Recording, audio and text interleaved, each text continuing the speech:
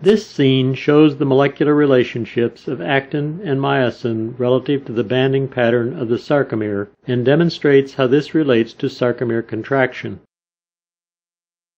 Note the relationship of actin and myosin molecules relative to the banding pattern that we have discussed for the sarcomere.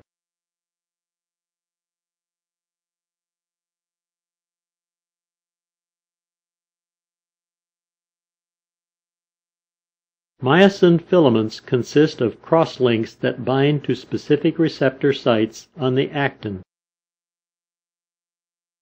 The crosslinks pull the actin along the myosin.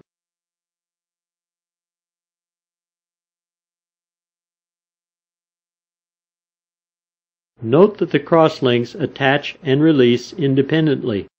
If the crosslinks acted in unison, they would all be released at once, and the myosin would be detached from the actin, allowing the sarcomere to go back to its relaxed, uncontracted state. Let us look more closely at how the crosslinks slide the actin along the myosin.